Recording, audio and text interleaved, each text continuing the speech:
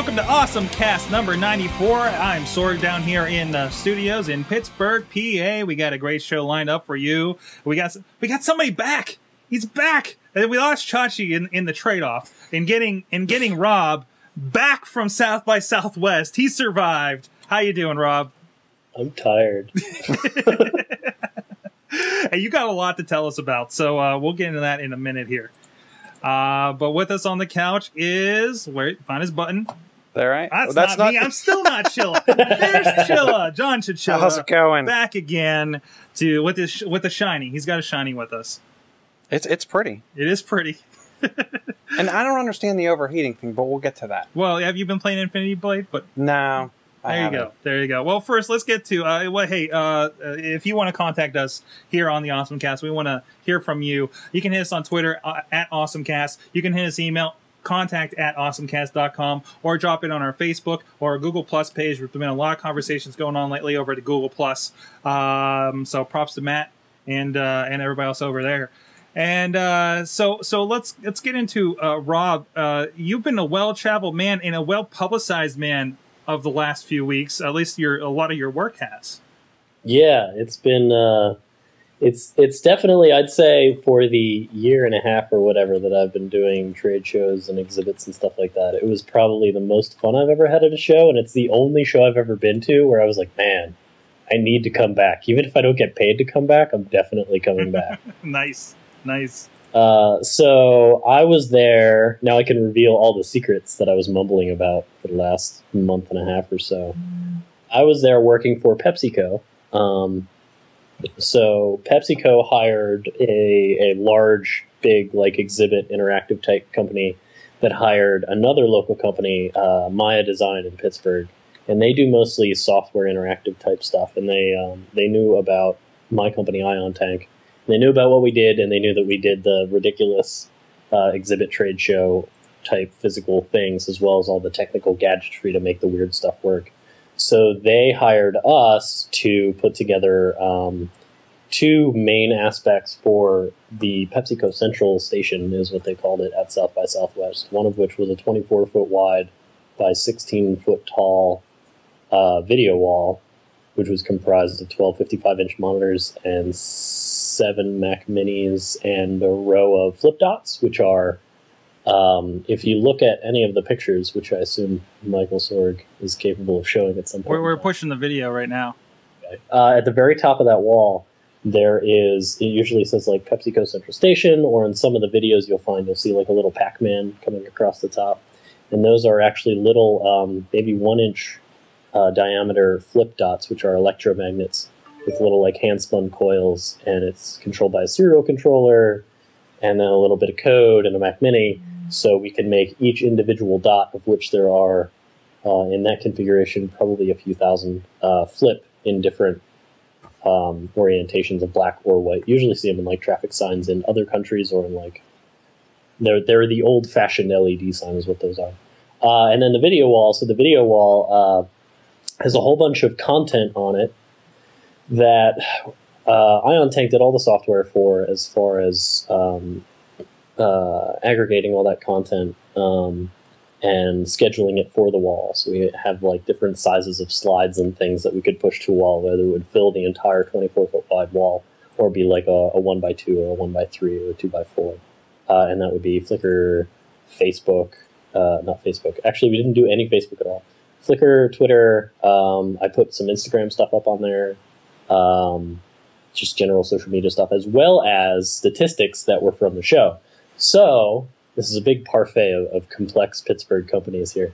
So in this mess somewhere, we also worked with, Maya worked with LiveScribe. They make that little pen where you can write on a pad of paper, and it basically records what you wrote for syncing to a device later. They worked with LiveScribe to put together these books, which were given out to 14 reporters. And in these books had questions like, look around in the room right now and tap the pen for every beard that you see.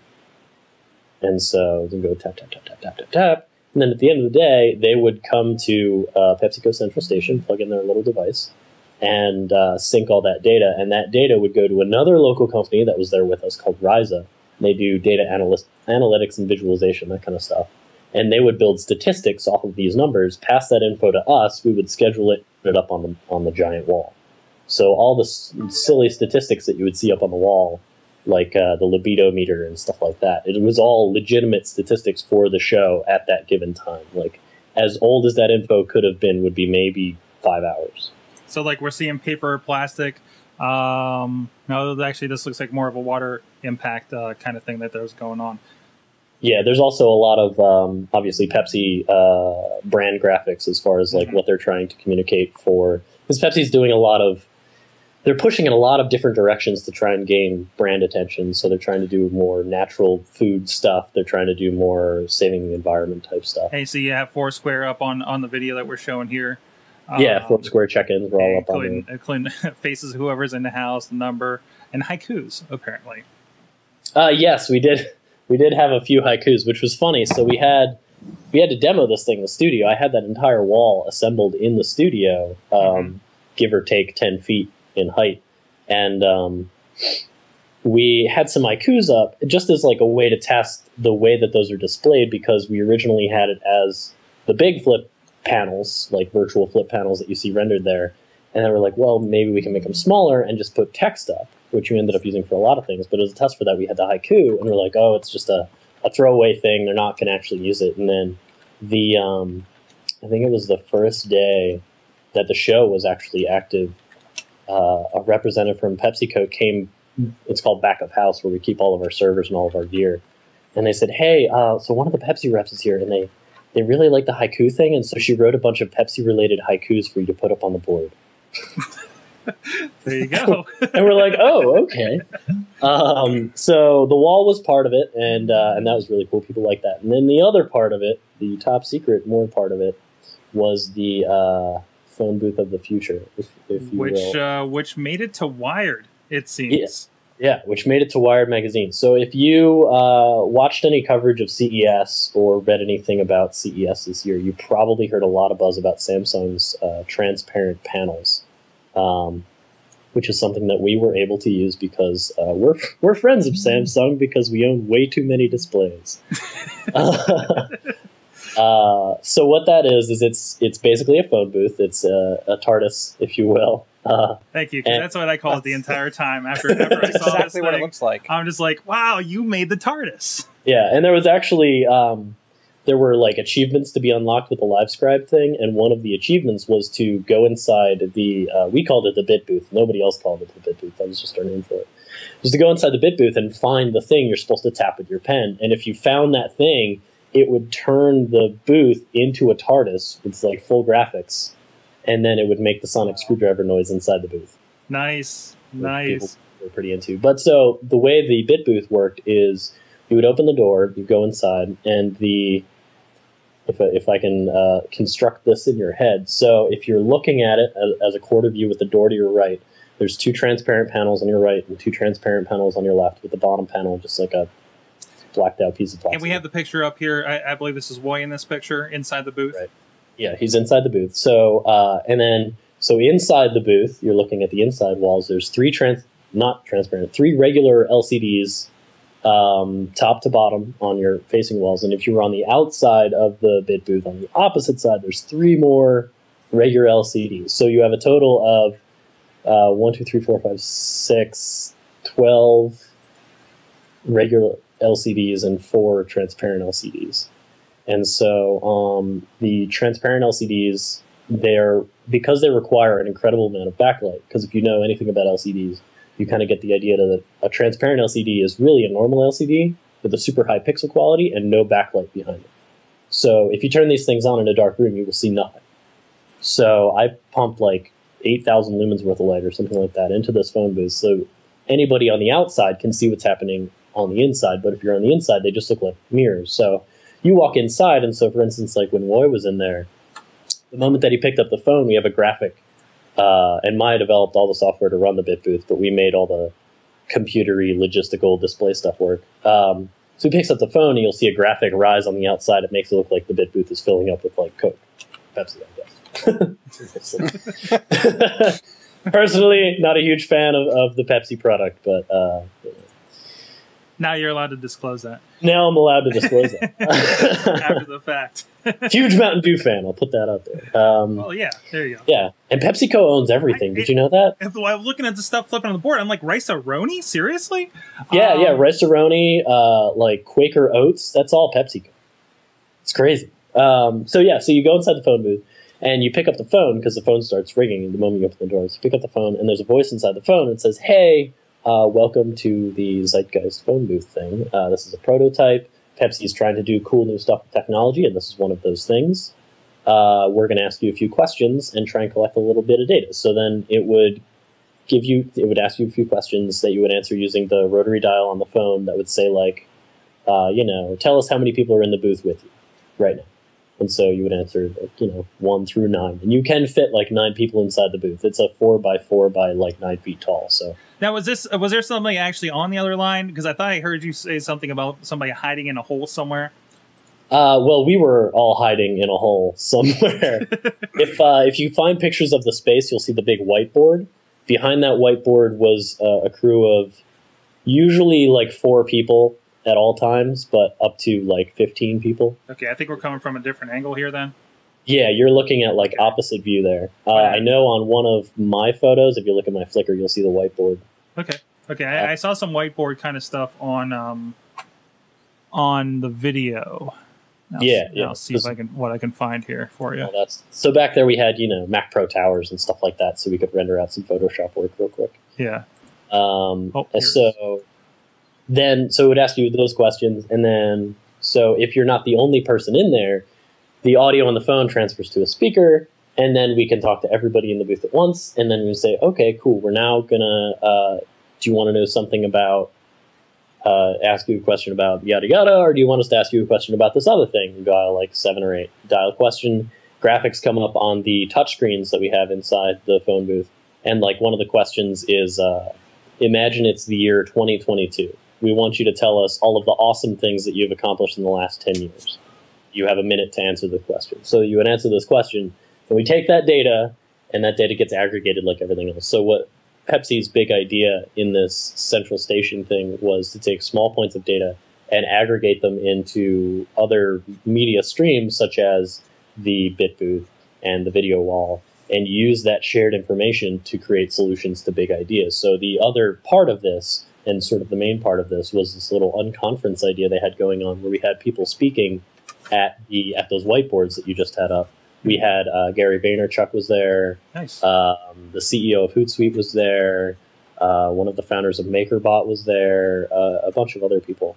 And basically just sort of having spin-off conversations about, these are problems that we're facing in the world today, and getting everybody involved and trying to solve those problems.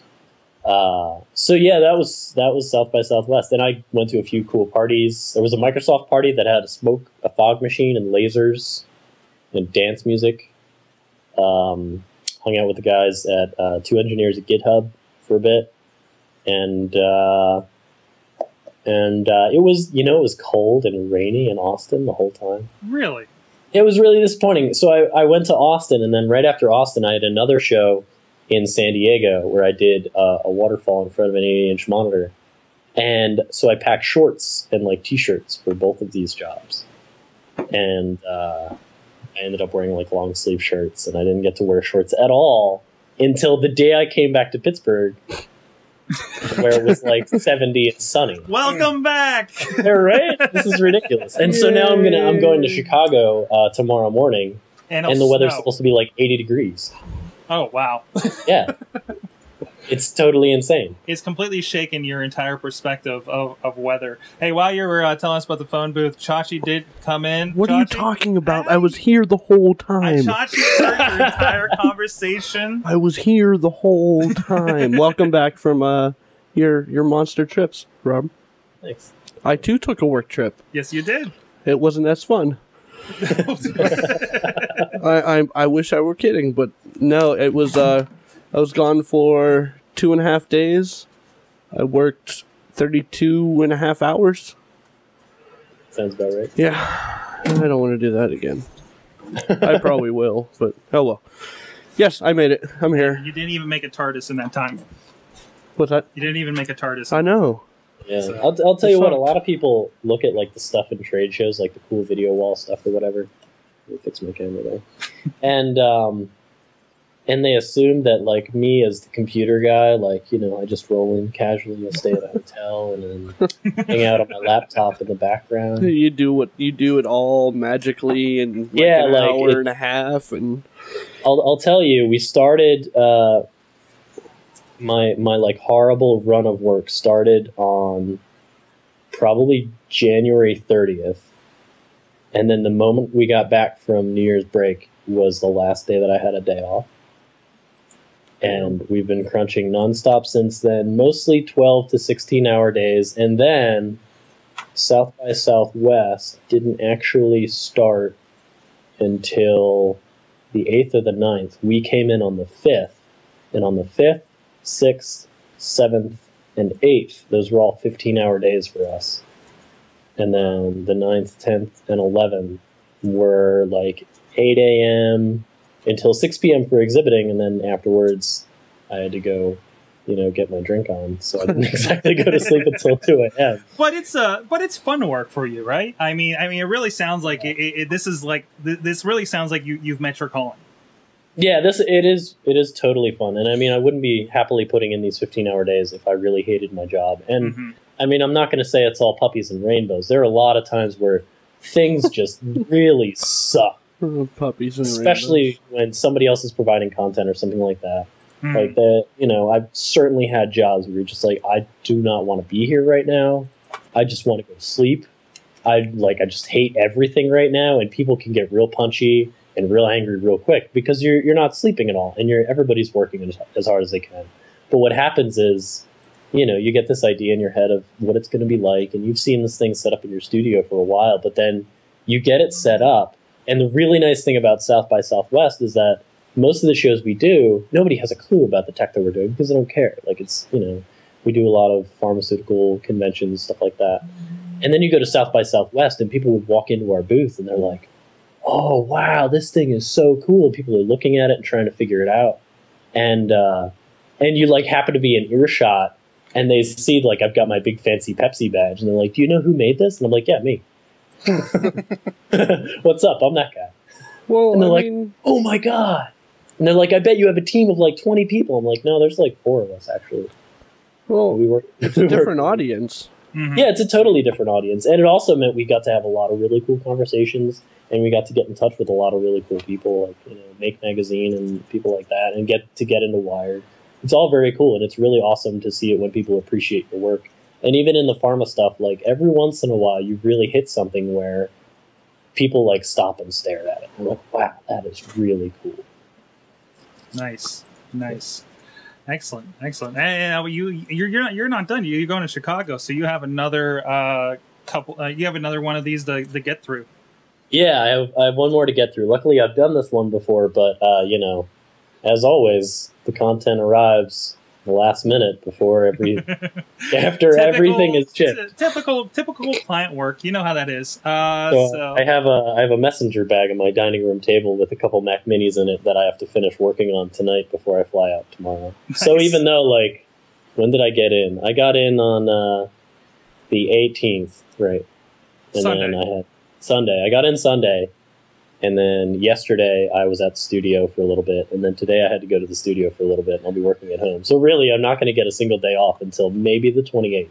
So you mentioned that this was something you'd want to go back to. Now, I know a lot of the stuff I listen to are a bunch of people that said, I'm not going to South by Southwest. It's not worth going back to again. It's gotten too big. Now, this is your first experience. What's your take as a newbie?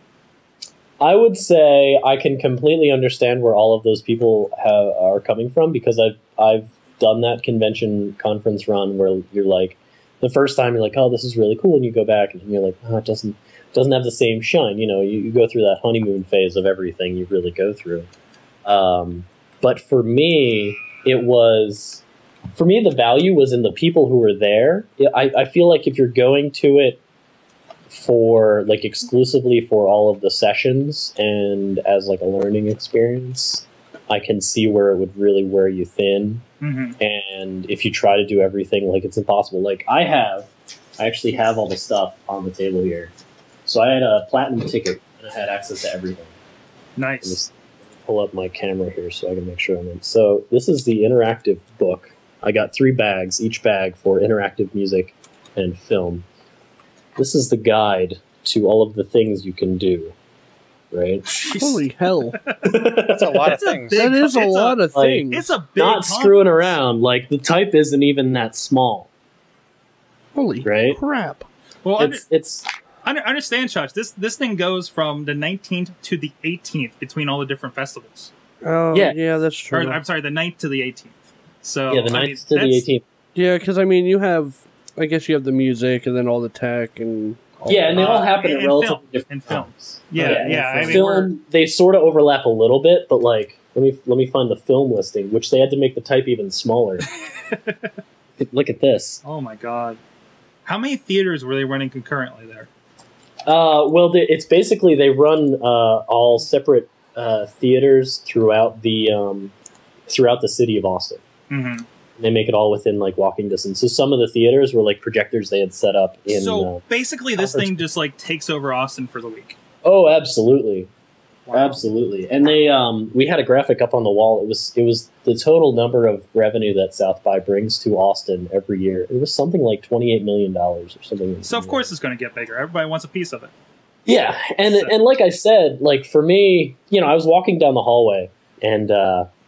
Because I'm a photographer, I guess I'm really good at recognizing people by, like, the back of their head. Like, I'm terrible with names. I will never remember what your name is, but I can, like, there's a local blogger, Tara McBride, who runs Stylish White Female. That's her name! I saw her last week, and I'm like, I know her. I know what she does.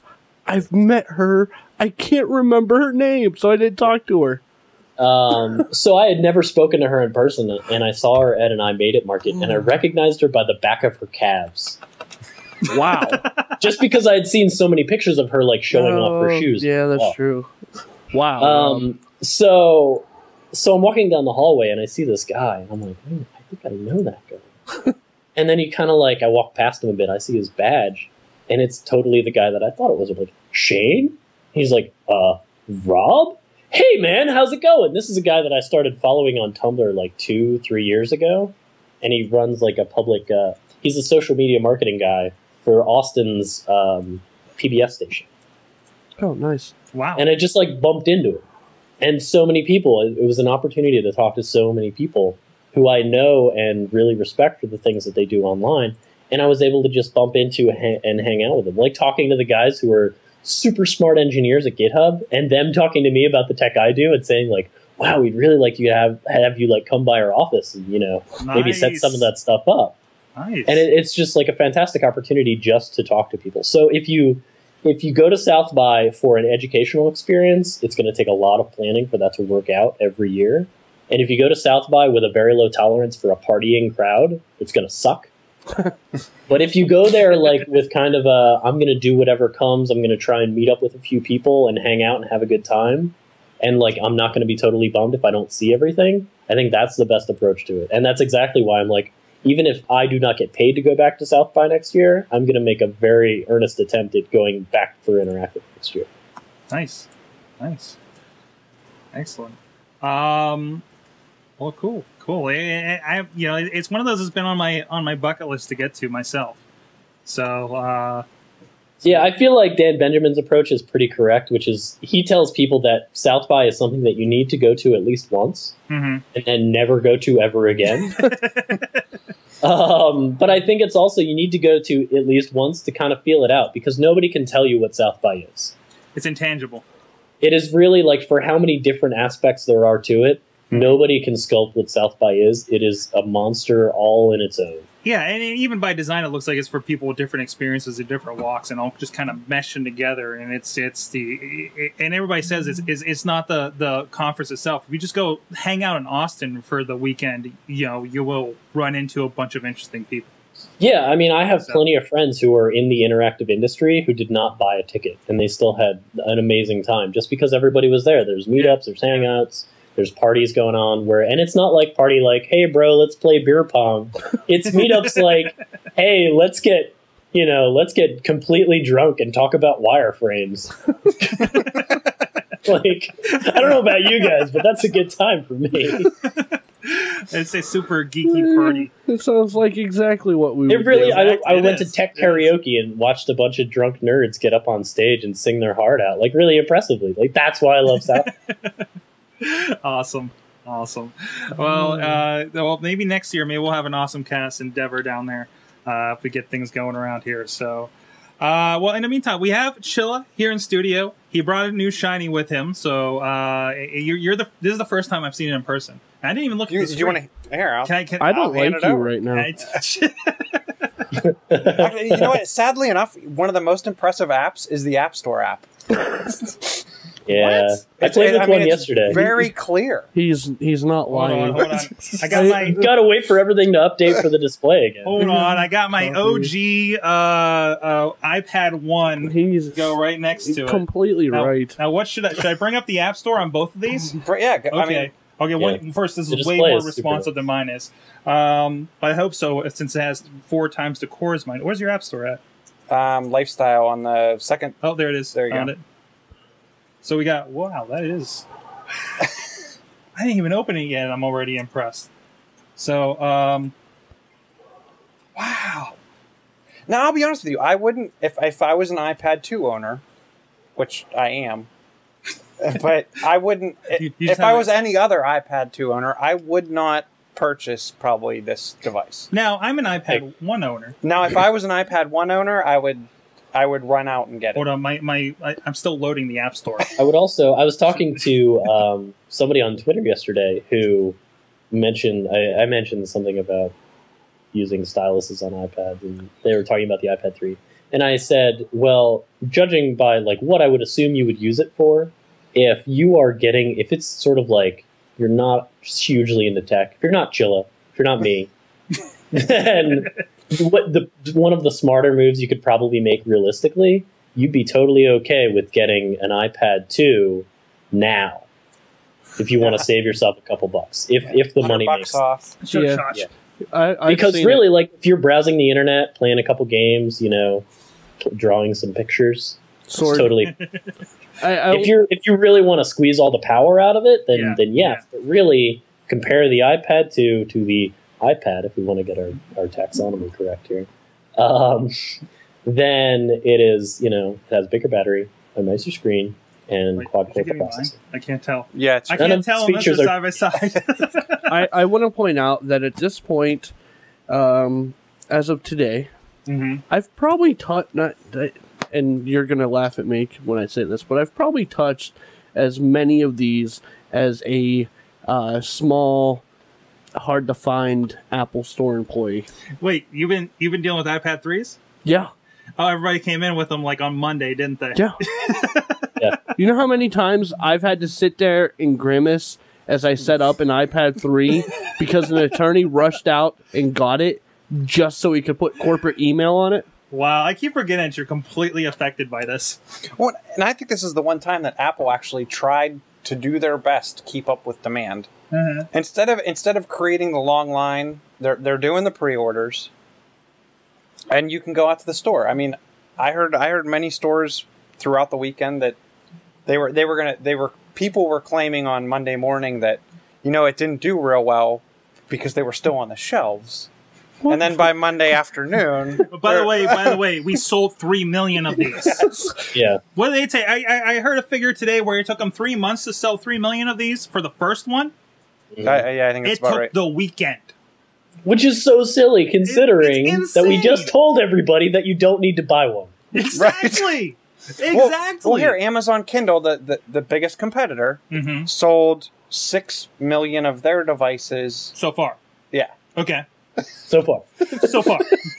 But something like that, I mean, something like the Kindle Fire, it doesn't have the pedigree of, you know, it doesn't have people that are stepping up through. I mean, you're starting to come into that perfect storm now where you have people with iPad 1s, they were waiting maybe another generation, they're up on it. You have the crazy people, sorry, Chilla. That's okay. Had the iPad 2 and they're just going to get the new one. And you know, recycle or whatever, Gazelle, whatever, give it to a relative that iPad 2. And then you have all the people that have been waiting this long. And, I think you're seeing that with the iPhones at that certain point. Everybody's like, I have 4S. There wasn't really much going on. That was better than the 4. Not a lot of people are going for it. Record numbers for everybody. Yeah. So, I think they're just on this, they're just on this momentum, and it's not going to stop anytime soon unless they pull a Netflix at this point. And I'm interested to see where tech goes with this, because I think the tablet could make a run for replacing a lot of people's laptops, especially in the home. Yes. I mean, yes. I rarely I rarely go over to my computer unless I want to launch Photoshop or I want to mess around with a movie. I mean, I'm on my tablet all the time. And I think with this device, I mean, I'm not seeing, and maybe it's just because the iPad 2 is a year old, I'm seeing amazing battery life in the first couple days with doing whatever I want and still having a huge amount of battery life at the end of the day. That's one thing I've loved about the iPad is it never felt like I was really like, okay, I did something for a while, there goes my entire battery, like it does with the phone, of course. Because we've all experienced that with any smartphone. But this thing, I guess, has got twice the size of a battery. It needs it for the 4 cores.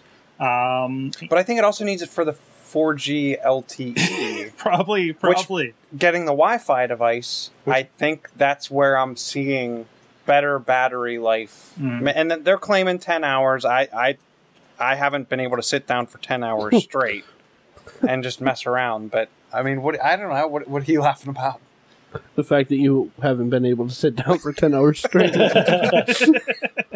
I will say, I've never, in the same, like, you've never been able to sit down for 10 hours straight. It's not usual that anybody with an iPad has, like, 10 hours. Yeah. I would like to think, at least. Maybe I'm completely wrong and I have more reason to be disappointed in humanity. Actually, as far as the 10 hours thing, you know what my iPad does most of the time? It's sitting there playing some Hulu or video or podcasts beside my computer I'm working at. It's my other screen. It's my television in the office. So I am sitting there. Although half the time I see it go down like halfway and I'll plug it in for a while. But it's hours before you do that, doing video.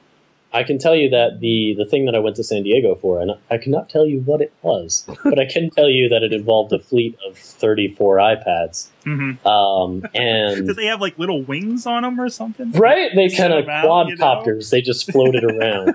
I'm working on that. Wow. But there were card readers, so you go to a conference or whatever, you get your little mag swipey badge. And each booth you go to, they want to swipe your badge so they can collect your lead data, so they can use that data to send you emails and hopefully make money.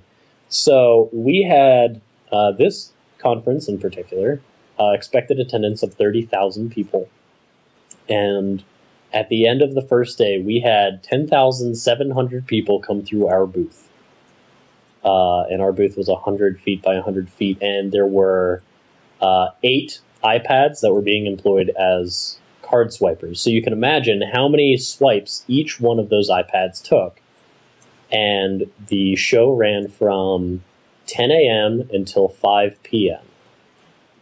So I'm having a brain dead moment. 7 hours. But 7 hours of constant usage. And at the end of the day, the worst battery on all of those iPads was like 23%. Can't beat that. Yeah. Doesn't get much better than that. And yeah, that's constant usage, and it had to power up a badge reader. So extra draw on top of, like, full brightness screen on all the time. No lock. Wow. So I guess the other real question is, how well is the LTE doing on these things? Because there was an interesting article that came out on The Verge over the week by Josh... No, it was by Sean Hollister, but Josh, what's-his-face is up there. The new iPad is a beautiful reminder of how stupid data plans are. Well, and I agree with that. I mean, if you're going to bill me and I'm going to pay for my whatever plan I have, whether it's 5 gig, 3 gig, 1 gig, heck, who is it? Net Zeros. They're doing 200 megabytes free. Yeah. I mean, but if I'm paying for it, why can't I do whatever I want with it? I understand. Don't let me steal software and or stream illegal movies. Well, in this case, as the picture demonstrates, it's FaceTime. You still can't connect on LTE. It's not a speed problem at this point. And it can't be. And I'm interested to see how, because they offer jailbreaks You can get around it. You can do an unrestricted. You can still Skype. Yeah, you can still Skype. So what is the big deal? What's the big difference? Or I can get a Wi-Fi hotspot and do this. Right. There's nothing stopping me, and I have a Verizon spot, spot, and over 3G I can hook up like my iPhone or something, and it's Wi-Fi. It's fine. So it's capable. They just don't want everybody to have the ease, it seems. And actually, one of the things I was listening to, they said they talked to a rep at the store, and they're like, well, we have these other tablets that you can do a similar function on. So you think it might be a deal they have? It is just the iPad, because they know, because 3 million iPads went out the door, and that's 3 million people that could be, ideally, portion of those are AT&T, portion of those are Verizon, but that's like almost 1 million people, probably for each one, that could potentially be taxing your system, and nobody's ready for it. I don't buy it. I could see it being more exclusivity. I don't see we're at the point where I'm going to be walking down the street and I'm going to be FaceTiming with someone. Mm-hmm. I'm not going to make a phone call either. I'm going to text you. But then even on this, and I thought about something else. You know how we were all like happy about iMessage? Mm-hmm. And I sent a lot of pictures to my wife, and I realized those pictures, typically we have a family plan at like $30 a month, as many SMS and MMSs as we want. So now my pictures are going over my data plan. So now I'm taxing my data plan.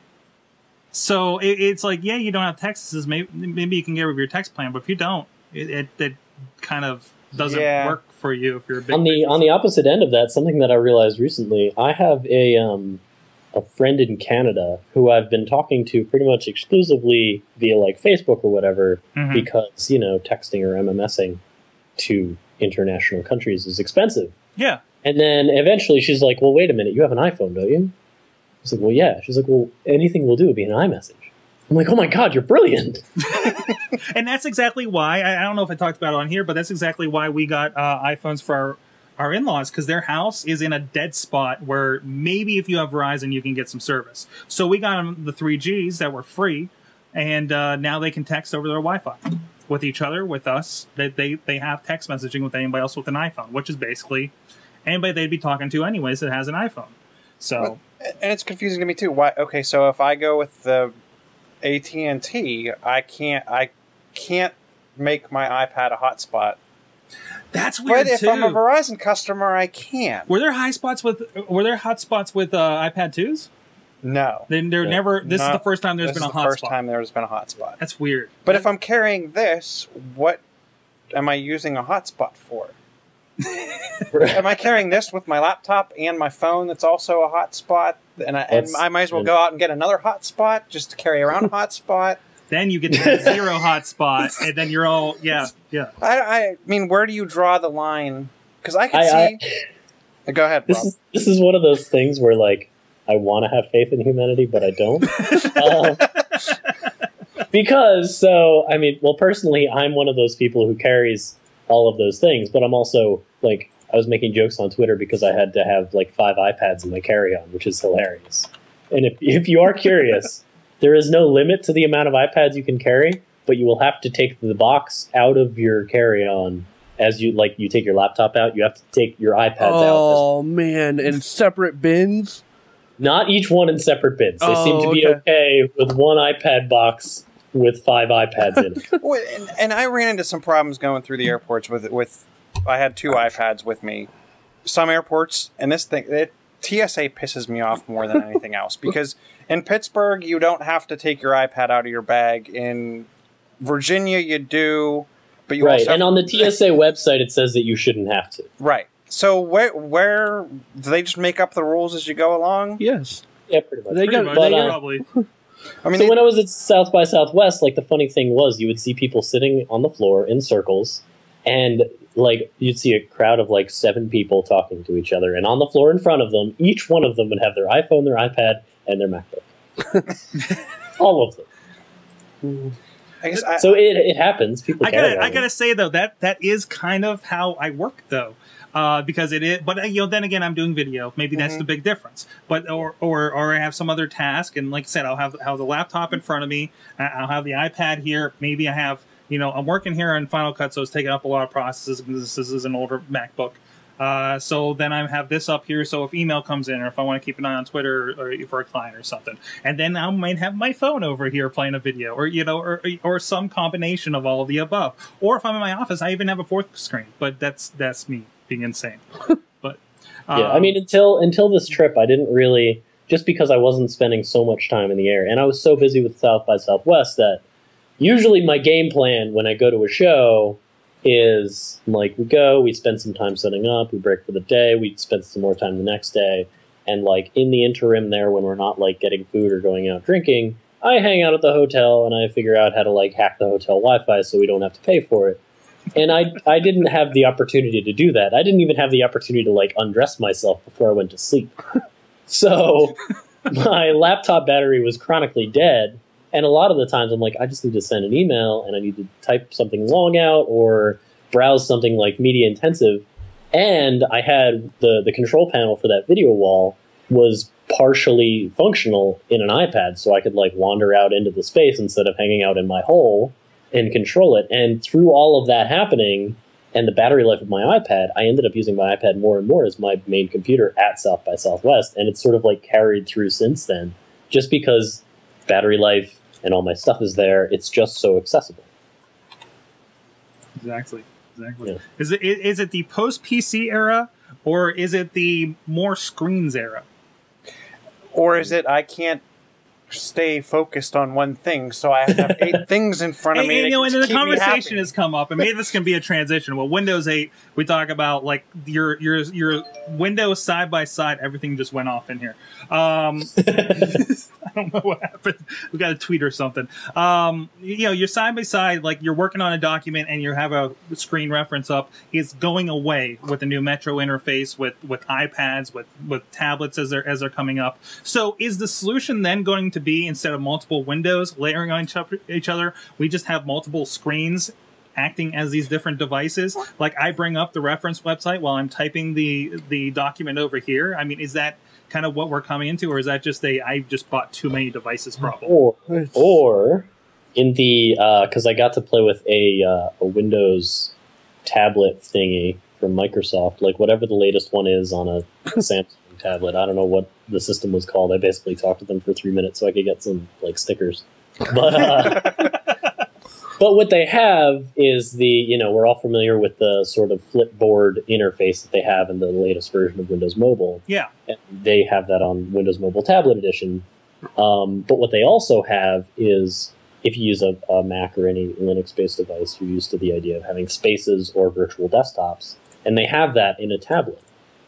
And that's something that I feel is, I mean, it took so long for multitasking to come to iOS because multitasking is a battery suck if you don't realize what it's actually doing. But at the same time, if I could swipe between apps instead of having to like home button open, I think that would be a huge like sort of functionality, usability, multitasking game changer for the iOS tablet devices. But on the iPad, you can now swipe between apps.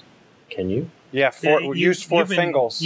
Four fingers. Four fingers. Yeah, you've been able Have to you played Fingal? Fingal is an amazing app. Just pointing that out. No, but if you have multiple apps open, and you 4-finger swipe on your device, left or right, which is the same thing you do on the trackpad. On the trackpad, yeah, and on the OS, yeah. Yeah. Well, 2 things. First off, you didn't put it in the notes, so I did. But the FAA is actually looking to reprise the device rule on flights because the use of. And I apologize for that because I saw the link added at us and then I lost it. You mean like they're thinking about taking it away? No, like how you can't use. Yeah, they're taking another look at those rules to see if they have to change. Right. So because they've admitted to several news outlets that it's outdated. Well, here the company I work for, we have 4 planes, so we have I think 6 pilots, and guess what their flight plan's on? Oh yeah, they're on an iPad. Oh right, Because they have to turn it off during takeoff. There was the thing recently where they said that they're now permitting pilots to use iPads in the cockpit. Yeah. So how does that work? I guess there's bigger chance for interference when you're sitting back in the back. I don't get it. Right. Well, there was a MythBusters episode a little while ago, a bunch of years ago, I guess. Wow. Oh, when I was in college. How about that? And everybody got sad. But they tried to do a MythBuster episode on, the idea of what your cell phone actually does. And what they essentially proved in the episode is everything that everybody already knew, which is that it has no effect whatsoever. But because they have to cover their own behind, they were like, just because we said this does not mean that you should not listen to the pilot when he tells you to turn off your phone. Yes. Well, I heard somewhere, too, that it was somewhere where they were saying that they were keeping it on because they had so many customers that when they left their cell phone on, by the time they got off their flight, it was dead because it was searching for towers. So it was like a press thing. Okay. So here, if you and I've done it. Yeah. You accidentally don't turn your phone off, and you get on a flight. Yeah. And it's a Accidentally don't turn my phone off? But you mean purposely ignore them? Absolutely ignore all the warnings that were presented before you as you're taking off. Yes. But you don't turn it off. The only thing that happens when you get off your flight is you have a phone that won't turn back on because it's now dead. Because it can't. I've never had that problem. You've never left the phone on, or you've never had it die? I can tell you that for every flight I've taken in the last year and a half, I've left my phone on the whole time, and I've never had a dead phone as a result. You rule breaker. Oh, and also, Chris wanted to know what your battery life is like playing Draw Something. I don't play Draw Something. I don't have an ID on it. I just started playing it, and it has very little effect on my battery life. Okay. Did you get the paid version, or did you get the ad version? I think I paid for it. Now, there was an article today saying that if you are using apps that have advertising in them... I saw that. It's like a battery suck. It makes sense, though. She has the pay version, okay. so... Now, I have noticed over the last couple of days, for some reason, my phone is dying at an extremely accelerated rate. Is it one of those free apps that you download every day at noon? No, because I've even started to make sure I actually quit apps, and I don't know. What I have noticed is if I leave the camera open, if I leave the camera app open in the background, it seems like... It's probably still powering to that camera then, at that point? It's not multi... Because if you wait over 10 minutes and go back into the app, it reopens the shutter. Huh. So I don't know if it's still using the GPS to geolocate. See, mine always... I have latitude on, so mine's always kind of pinging to the GPS. I do pretty well by it. Like, it's what I expect from an iPhone. But I think it's not pinging as much when it does that. Okay. I like the stock myself. Anyways. So, yeah. So that's all I got. So I wanted to address, since you're here, Chilla, and you're kind of in a similar situation. Chachi, we were talking about Windows 8 a couple weeks ago. I don't know if you heard that episode, where he said that we're not going to see Windows 8 in big corporations anytime soon, presuming it comes out this fall. Listen, we're not going to... Do you think you see Windows 7 or Vista? I don't know. We're not going to see this Windows 8. You're going to see a and I don't want to get too technical, but you're going to see a domain policy come down to the machine that shuts Metro off. Yes. Okay, you're not going to see this Windows 8. Now what's weird is though in Metro, when you hide the Metro interface and go to the desktop, you don't have a start button.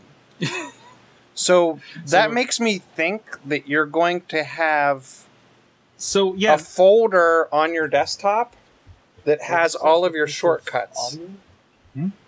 Rob said to fix his audio?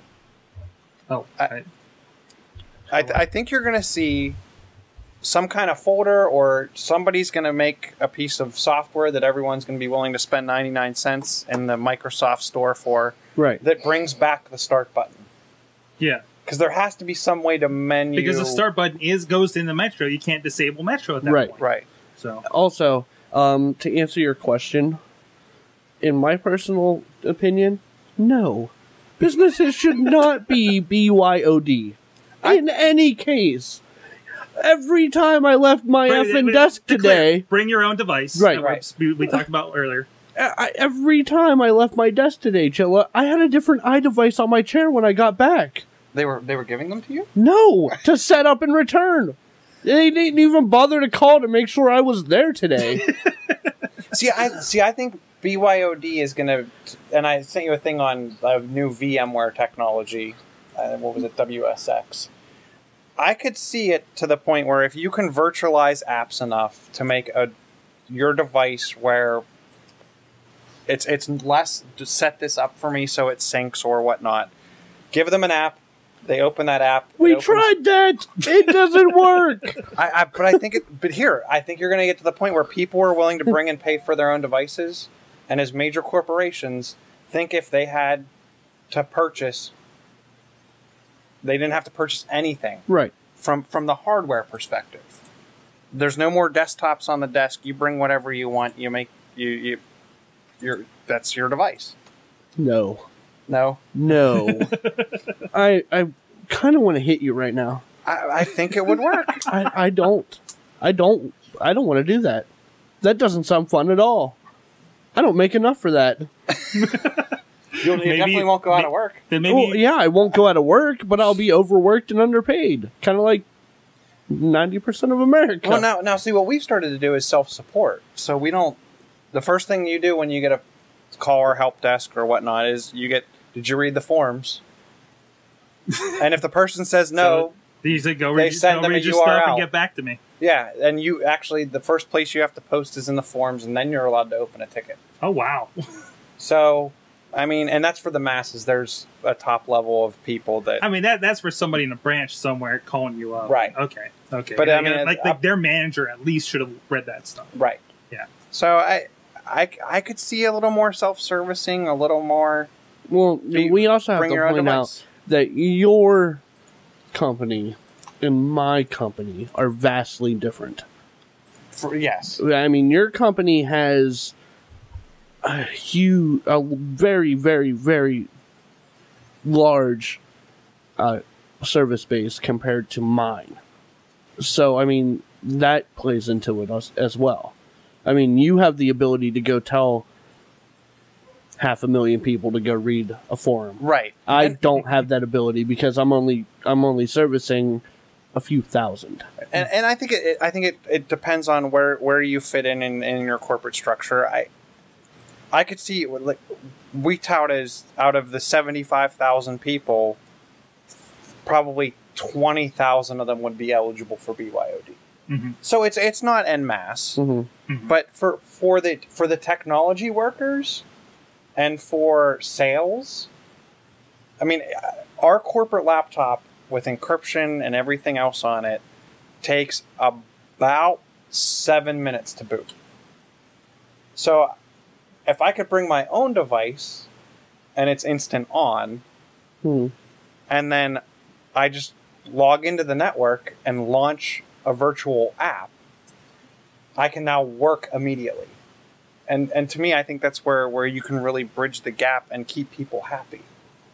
Plus, I'm not carrying... I'm one of those people that I want to get less devices. Mm-hmm. So I'm not carrying a corporate laptop, my personal laptop, my iPad, my phone. It's another thing that's a chance to get lost. It's another thing that you have to carry on a plane. It's just another batch of troubles.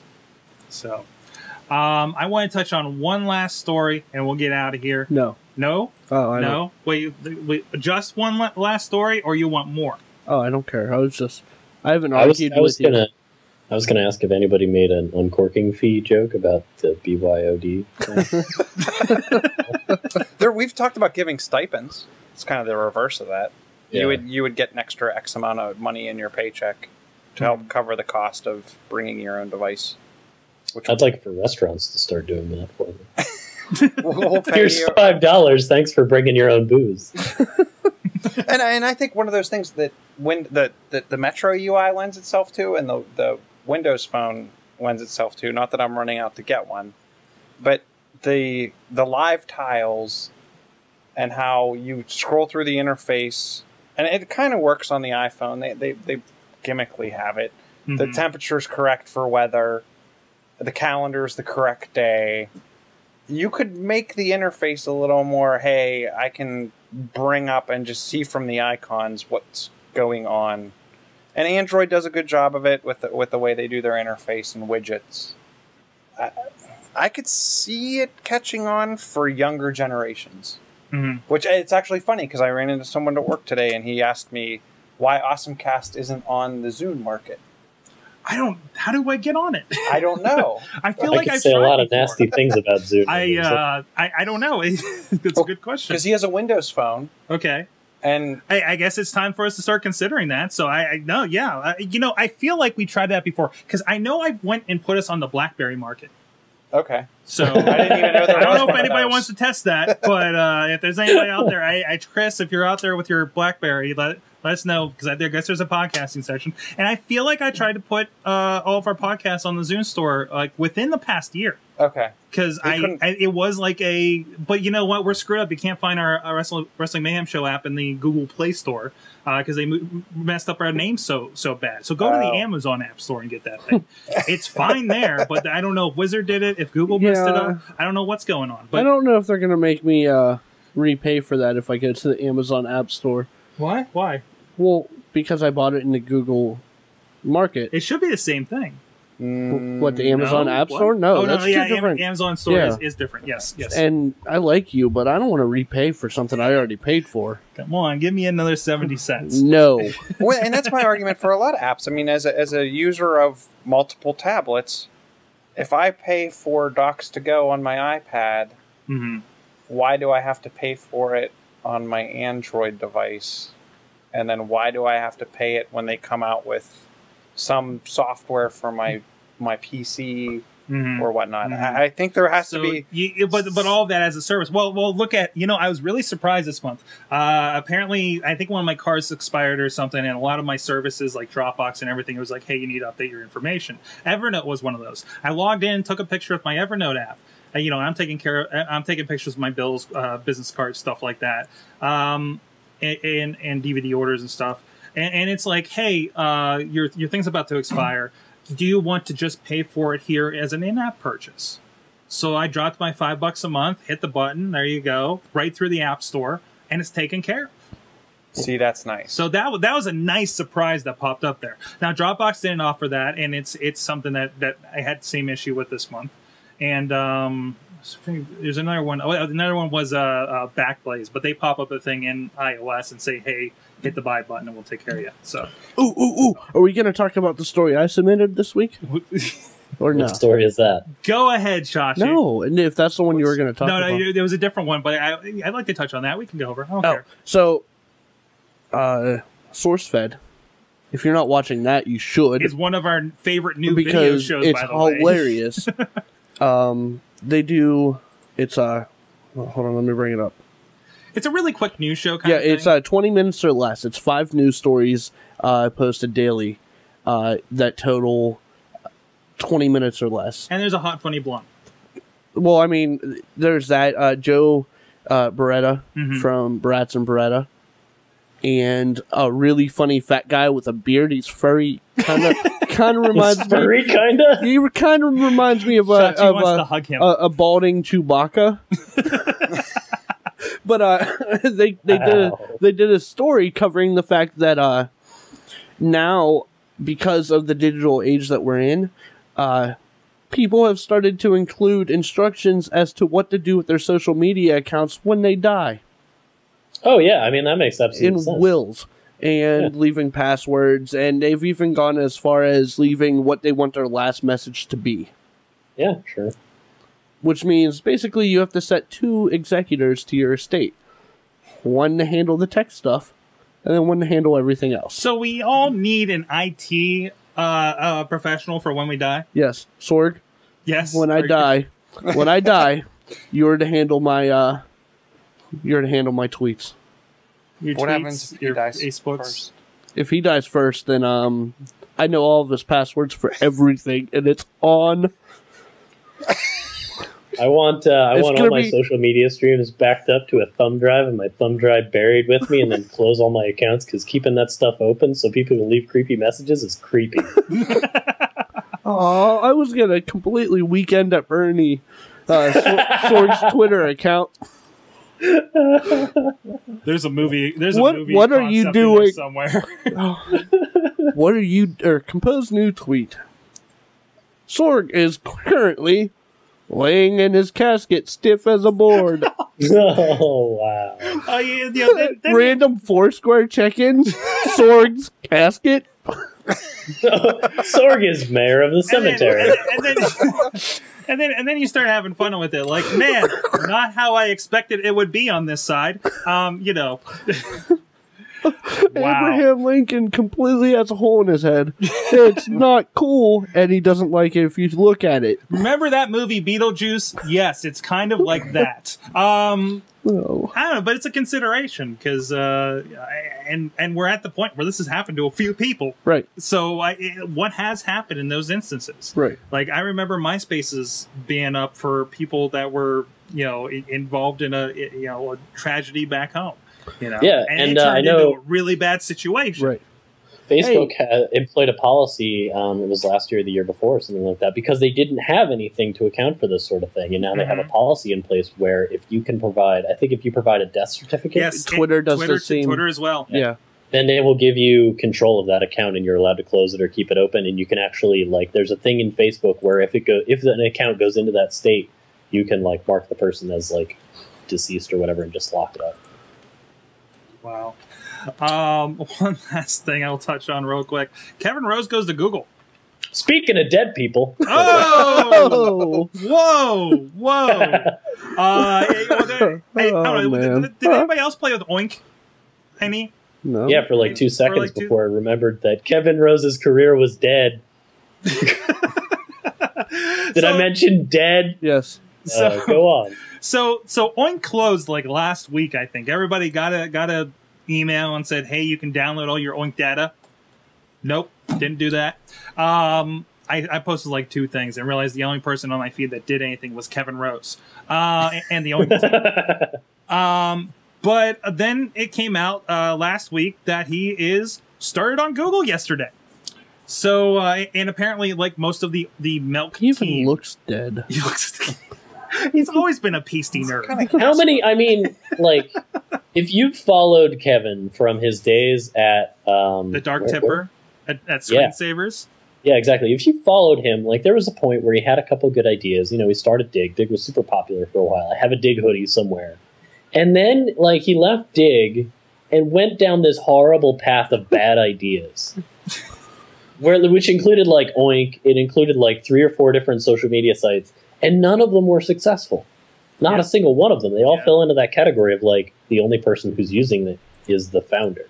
Yeah, yeah. And, But isn't this something that happens with entrepreneurs a bit, though? That, not every idea is going to be a hit. Ideally, when you have 5 bad ideas in a row, Google realizes they shouldn't hire you. Well, okay, never mind. Wait, you're talking about the company that's closing Wave. Oh, well, you got me there. If anybody is the king of having 5 bad ideas in a row and keep on chugging, it would be Google, wouldn't it? Boom. That I know of. I don't think we know why he's there. He's there. Do they know why he's there? He's there because they had an extra desk and a couple $1 million to throw at him. Yeah, because I'm pretty sure he got a couple $1 million. They probably did. And the funny thing is, he's a huge Apple fanboy. They gave him a pack of Twizzlers. What was that, Rob? Kevin Rose is a huge Apple fanboy. Yeah. He was tweeting about how he's traded up to his Android and he's enjoying it.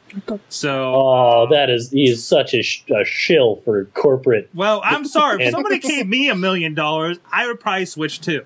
That's probably what it would take to get me on Windows Phone right now. Oh man, I just thought of a good tweet to send when you're gone.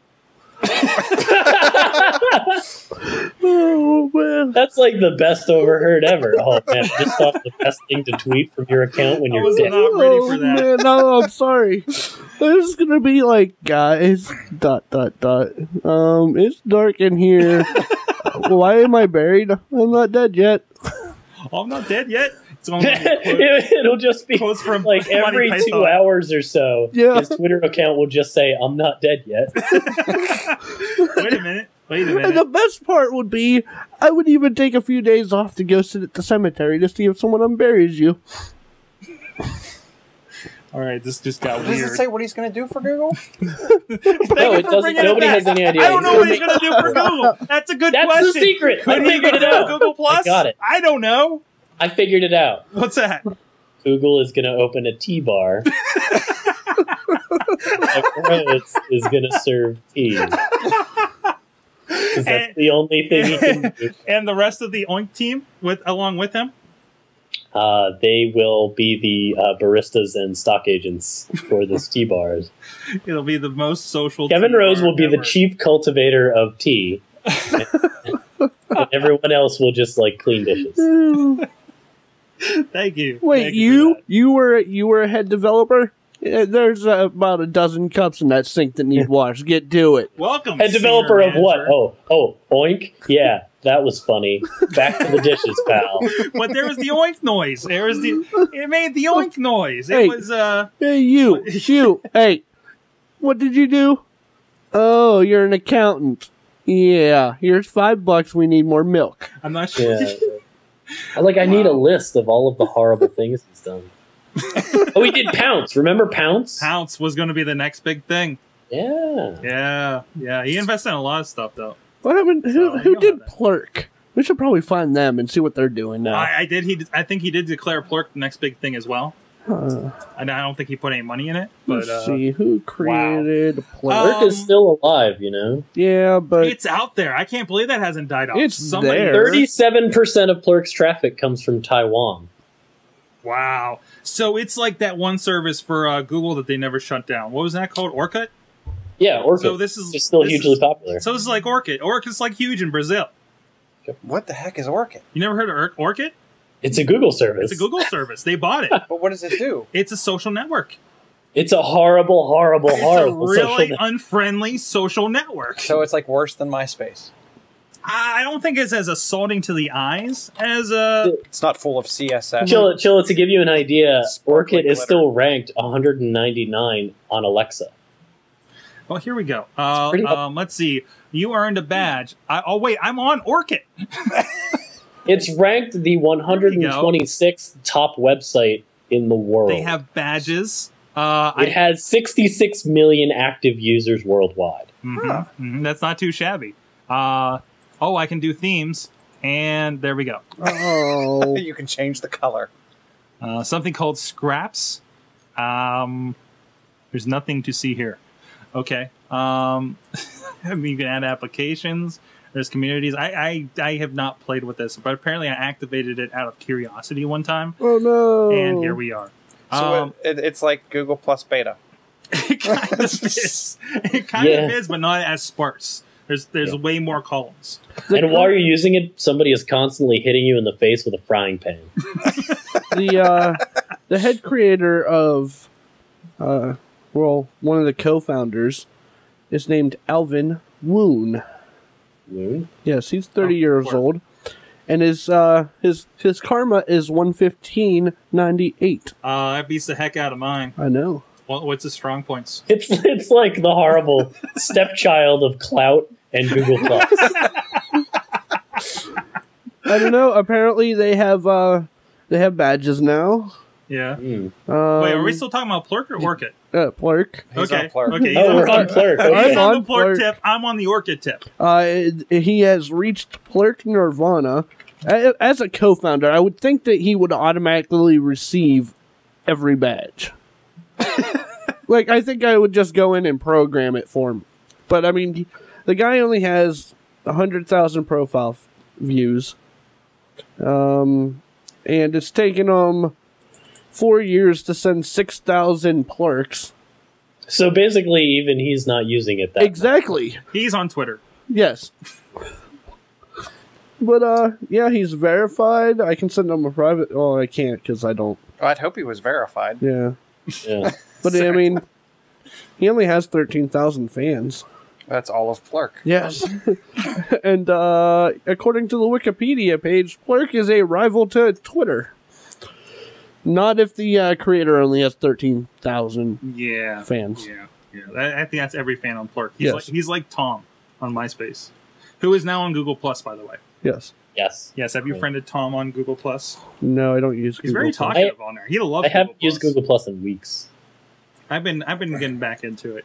So I'm finding the people, and I You know what? Guy Kawasaki just put out a book about Google Plus. I'm going to read. I'm bringing what's up with Plurk that. back. You're bringing it back. I'm bringing it You're back. bringing it back. Bringing it back. Yeah. Oh, you trendsetter. I'm bringing Plurk back. Wow. I'm the Justin Timberlake of social media. Timberland? Wait. Timberlake. Yeah, that's what. Timberlake. Timberlake? Yeah, that one. Whatever. Not the boot manufacturer. I am the Justin of So Justin, social. what's his face? Yeah. Of something or other. Yeah, whatever. I'm bringing it back. You should hashtag everything with Plurk for the next week. I will. See what happens. See what happens. I swear, if I have to start going to Plurk to see what's going on, because there was that period where everybody we knew No, started going over to Plurk. We went to Plurk on Tuesdays for Lost. For Tuesdays for Lost. That was it. Really? Yes. It was. That was 2008. That's what that was. That was some 2008 action there. It was. That was good. That was good. Back in the I remember because heyday. I first moved to Pittsburgh and everybody was talking about Plurk. And I'm like, okay. All right. It was the heyday of Plurk. You know, What do you the think- 2 months after it came out, and then everyone was done. The icons were the greatest thing. What do you feel you're getting out of Google Plus that you can't get Out of Plurk. Hangouts. out of Plurk? Hangouts. If you can tell me one thing undeniably that works in Google Plus that I can't get anywhere else, it's Hangouts. Because I hang out a lot. You should really pull up your fly if that's a problem. You don't know if I'm wearing You pants can on do this shot. Hangouts in Plurk. What? You can do Hangouts in Plurk. You can do Hangouts in Plurk? It's- all it is You conversation just feed. stay in there and make an animated dancing bananas, and Yep. there you go. What about Microsoft Chat? Okay, What? Comic Chat. Come on. Comics chat. Oh, Comics man. chat. I wonder if I still have a Plurk account. That's what I'm wondering too. I don't want to Plurk have to. looks a lot different now. Oh, let's see. No, seriously, Google Plus. Google Hangouts are the thing. Now, could you see them taking that in its own, spinning it off on its own? No, because I think you have that one builds on the other. It's built on top of Google Plus, so that's what's keeping it alive. There is a lot of good conversation there. I'm starting to find the little nooks and crannies of it where, like, the like the professionals, like I'm starting to find the conversations about like video editing and Wirecast and podcasting and stuff, and those are starting to get interesting. And that you know the you know So it's more of a areas you can tech. get in there. It is more of a tech thing, or it is more of a niche thing, like finding a niche. Because it's not a thing where you go find, you friend all your friends that you know. Completely it's finding on new Plurk people. right now. I had to restart my account, but my username was still available. What? But no, I think it's gonna. It auto tweets. Wait a minute. So to make it look like the timeline isn't empty, it just Yeah. says Plurk Buddy everywhere. Yeah, it adds an auto messenger that gives you God. statuses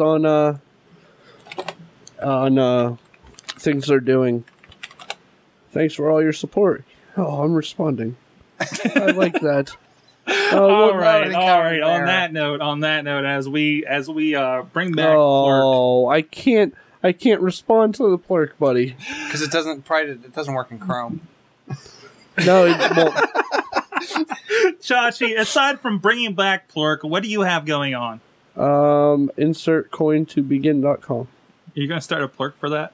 No, this is personal. This is a personal Yeah, thing. this is personal. Oh, Excellent. welcome to Plurk. What? Awesome. Can I BYOD to insert coin begin? If you want to. Okay. Yeah.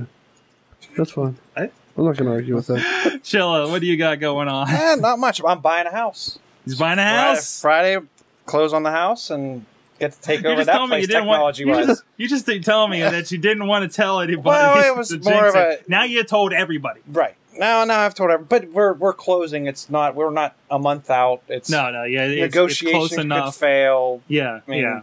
Short of them not fixing a couple So things. now you and- have a fairly automated apartment. Now you have free reign. But now I have to move all that. Oh, yeah. Oh. Setting up. Like now it's like I realize why people don't install their own light switches when they rent an apartment. And we had that conversation when you showed me that, too. And it's not going to be bad. It'll take about an hour to get most of the equipment out, so it won't be too bad. This is hilarious. If I don't want a tweet, if I don't want my Plurk to send to Twitter, I have to put a code in Plurk. How does it know your Twitter? I signed up. No. I just want to prove to people that I'm actually trying to Plurk. Is bring in Plurk back bitches. Oh, dancing banana. Oh, man, they Rob, took away the banana. Rob, what's going on with you I here? am not happy. They took away the banana. Sorry, go ahead. I'm going to Chicago. It'll be my first time in Chicago. Excellent. So that'll be fun. Doing a job which will hopefully let me sleep, because I've done it a bunch of times before. And then my month of April, I'll actually, here's a warning for anybody in Pittsburgh. If you have not seen the Teenie Harris exhibit at the Carnegie Museum of Art, this coming week will be your last chance to see it, because I personally will be tearing it down on April 9th.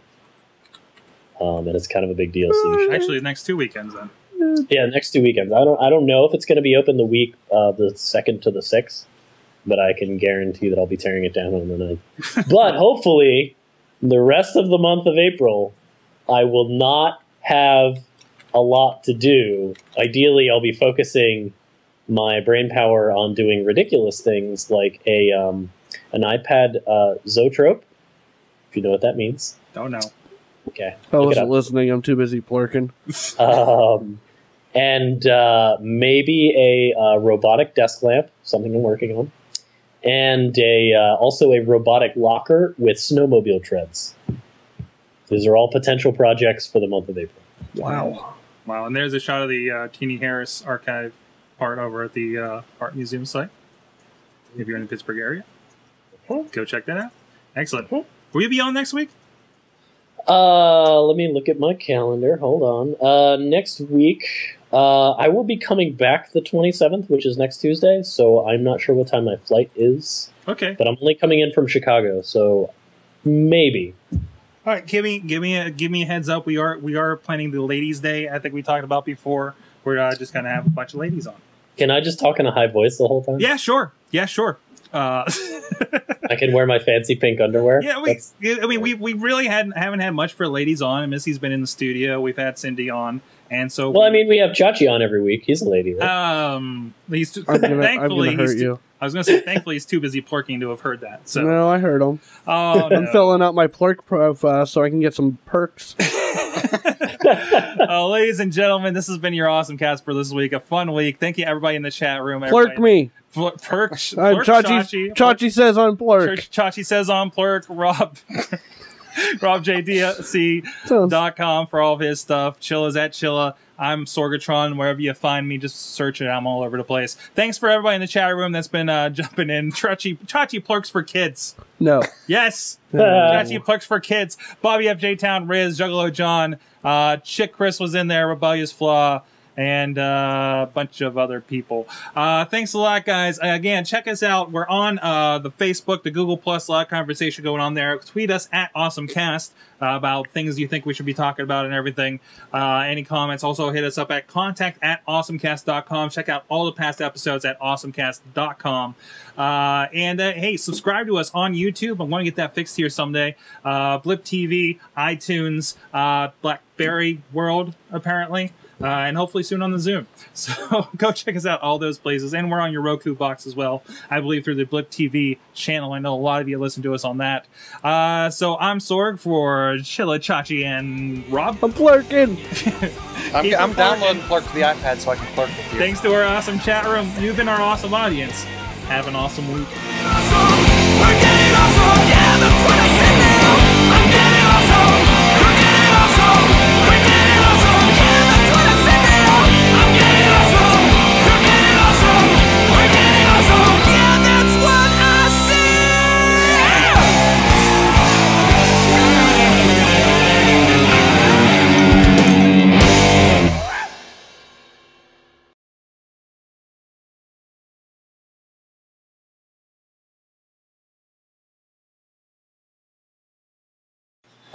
Okay. Wow. Can we start on time?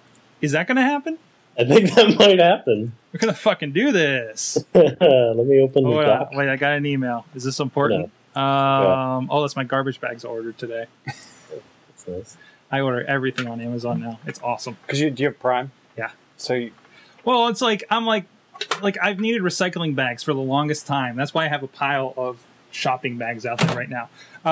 And I go, every store I go to, I can't find them. So I'm like, dumbass, you have Amazon. Go fucking order them. You'll have them in 2 days. Just buy them. Yeah, just do it.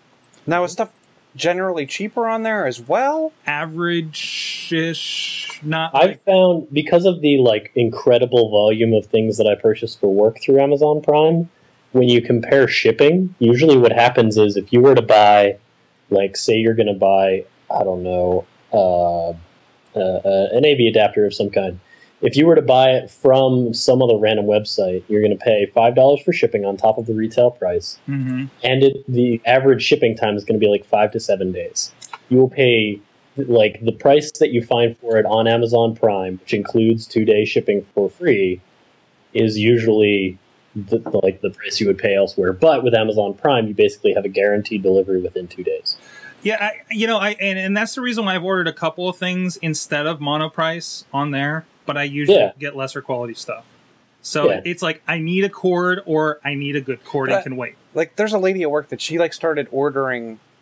I order my Fruit Loops and I order my canned goods and I order. I don't think it's a lot cheaper. No, it's never a ton cheaper, but it's usually it's cheap enough that you're not dissuaded. Okay, so it's not like competitive. It's not like I went to Sam's Club and bought the big thing of it, cheap. I went to the local Walmart and they don't have a sale on it this week. Cheap, I think. Okay. I don't know those prices as well. Missy has that database in her head of that because we'll go into Walmart. It says this is cheaper at Giant Eagle. This is cheaper at Dollar General. Kind of thing. So she's the person I like go to for that kind of stuff. But the rule is starting to become if I need to go 2 boroughs away to get it, like to Walmart. If I can't go down to the Dollar General or Koons or the IGA up the street to get the thing I need, I'm starting to see if it's on Prime, and I will just order it there. I've ordered toilet paper, man. Okay. That is the greatest thing to get a giant box with paper in it. Yeah. Wasn't that a Merlin Mann sketch one week?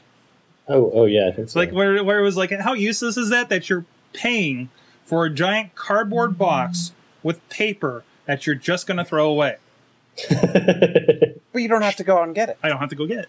It comes to me. It's Amazon Prime for me has become like my Zappos because I've got like the Zappos VIP account for free or whatever, which means I get free overnight shipping on everything both ways. Nice. And basically, if I go to shop for a shoe and I can't find it on Zappos, I'm more likely to try and find something like that shoe on Zappos than go to another retailer.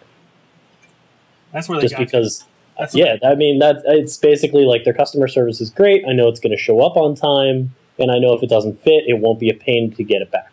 Yeah, and even the couple returns I've done with Amazon because I just got the wrong thing. The strap got the wrong thing. It wasn't that bad, or they sent me the wrong thing. Even like. I tried replacement ink cartridge to try to save a couple bucks, and it was like the different shade of anything else. So I'm like, this doesn't fucking work. It was open. I had 2 cartridges out trying it, and they took it, sent it back, gave my money back. I got within like a week. I ordered a fluorescent bulb from Amazon through like one of their resellers, but it was from an Amazon warehouse. And when I got it, it was a cardboard box with an empty bottle of vitamin water inside.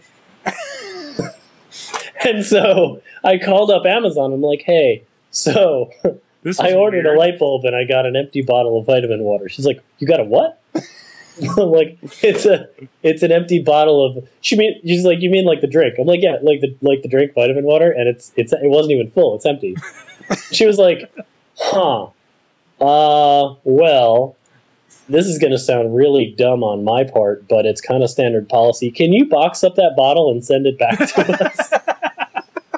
She's like, I'm just going to need it for evidence. And I'm like, oh, yeah, that's sure. She's like, your new bulb is already on the way. We're just going to need that. Oh, that was the great thing, too, because Missy ordered a couple things for me, a couple headsets for me for Christmas.